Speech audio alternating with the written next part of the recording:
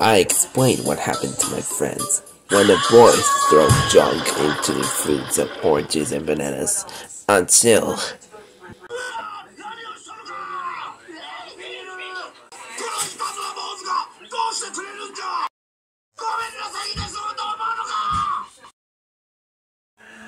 I've talked to the manager to say sorry for him, and when Karopi fell asleep, she sings Curling Along by Called Monster.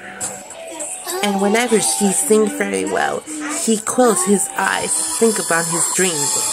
His dream was his band called Meg and Dia. That was the last time I will never terminate my life over and over again.